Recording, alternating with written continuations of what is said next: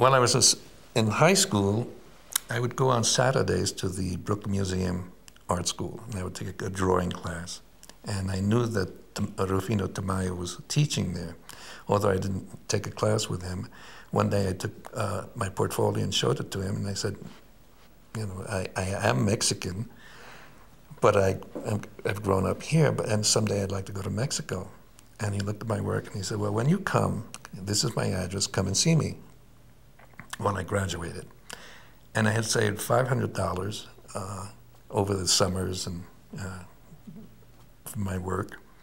And I took a Greyhound bus from New York to Mexico City. It took 5 days. So I arrived in Mexico City, and I got a little hotel someplace, and I went to see Rufino Tamayo, who was very cordial, and he wrote a note which allowed me to go to the Academia de San Carlos, which was the school where all the great painters went. And I took courses in fresco painting, the chemistry of painting, drawing, and sculpture.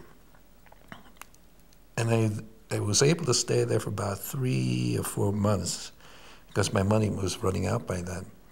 And I had some relatives in Mexico City, but not much, and I knew I had to get to the Yucatan to meet my grandparents and my uncles, and that's where both families come from.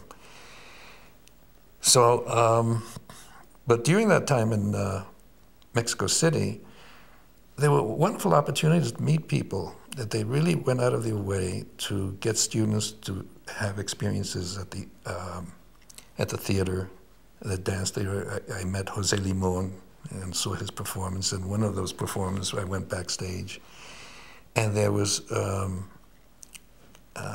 Diego Rivera and his wife, and he's a big man, and he looked down on me. I was introduced to him, and he said, oh, you must come to the house to have some mole. Well, he scared me. I didn't go.